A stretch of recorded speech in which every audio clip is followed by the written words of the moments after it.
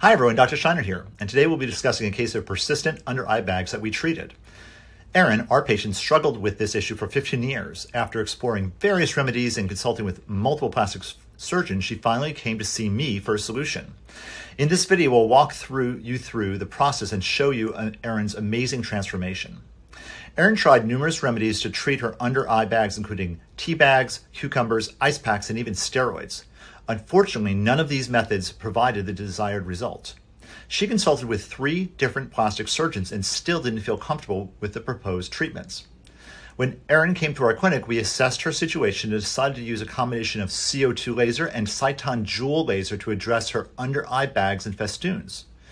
Our goal was to carefully remove excess fat from the lower eyelids and then tighten and resurface the skin to create a natural-looking result. First, we used the CO2 laser to remove excess fat from Erin's lower eyelids.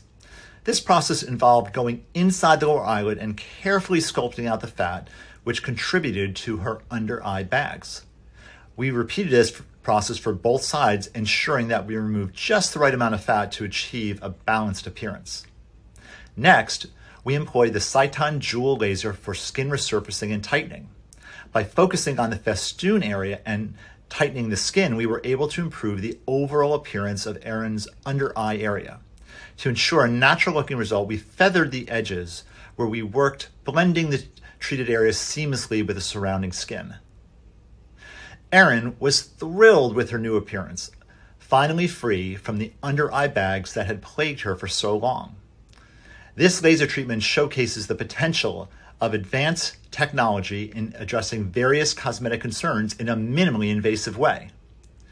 Thank you for watching this video about Erin's journey to tackle her persistent under eye bags.